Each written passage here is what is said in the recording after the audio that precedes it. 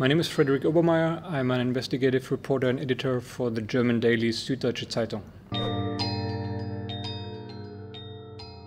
To get leaks means that you're visible. Visible in a way like you're in the internet, you're speaking at public discussions, you're out there. You have to present yourself because otherwise informants or whistleblowers won't find you.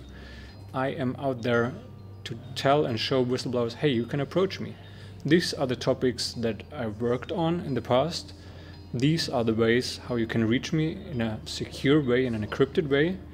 And this is what I'm currently doing.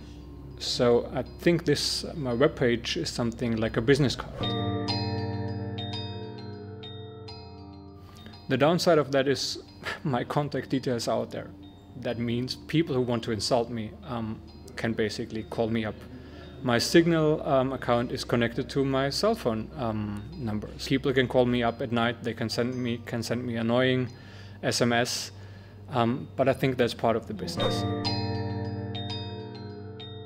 For every 10 people that insult you, you get one good story, and that story is worth it. First of all, I have to check, are the documents authentic? If they are so, are they in the public interest? Then check, are conditions attached to a leak? I always get a little bit nervous and cautious when I hear, oh, you have to publish on a certain day.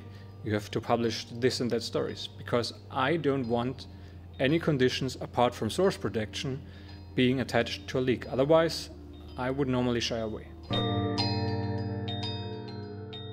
There's always a certain risk of being instrumentalized by a source, an informant, or a whistleblower. But I think we should be aware of the fact that every whistleblower has an agenda. Sometimes it's obvious, sometimes it's a hidden agenda.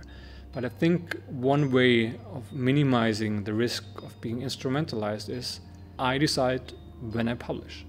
The second is I do decide what I publish, and I do never pay money for information. Well, checking the authenticity of a leak is a pain in the ass. Sorry for my French, but it is not easy, because we live in a time where a normal leak is several gigabytes or terabytes of data, so you cannot go through every document. You have to basically take certain data documents and cross-check them. When dealing with such a big leak like the Panama Papers, where we had more than 2 terabytes of data, it brings a certain responsibility. You have to check every document before you publish it. You have to request comment, give the other side the chance to comment on the documents, on what you want to report. Even Vladimir Putin, who is by far not a big friend of the Panama Papers, said in a TV discussion that he thinks that the Panama Papers are authentic. We sent a request for comment to the Kremlin, asking Mr. Putin for his friend Sergei Roldugin, his companies, and the role of Sergei Roldugin's companies or companies that had a connection to him in the financing of Vladimir Putin's daughter's wedding. We did never get an answer. But we saw that the spokesperson of Mr. Putin, Mr. Peskov, invited journalists to a spontaneous press conference speaking of an information attack from the West. And that was the moment when we realized, okay, they read our email.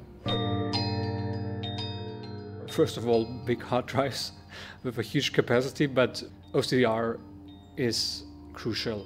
Optical character recognition, it means that you make documents, for example, scanned documents, searchable, because that's where you start. Then you can type, for example, search terms into a search engine. You can do a batch search where you run huge CSV or Excel files against the data. So that's a good start. Then use visualization tools. Try to visualize what you found in there. I prefer always to work in a team. In a team, you're always better. I think you make less mistakes because you already have a first instance of fact check within your team. You encourage and push each other because you find something, then you tell it your colleague, he or she goes on, proceeds, wants to find something as well. So I think that's and unfolds a certain dynamic that is always very useful. it's also good to work within a team. It gives you a certain protection, because if it's only you working on a story, you can be stopped quite easily. It's easy to do harm to one journalist, but it's already more difficult to do harm to two journalists. It's more difficult to do harm to a dozen of journalists. So that's one of the reasons why I definitely prefer team collaborations, team investigations, and I also think that it's the future of journalism, especially of investigative journalism.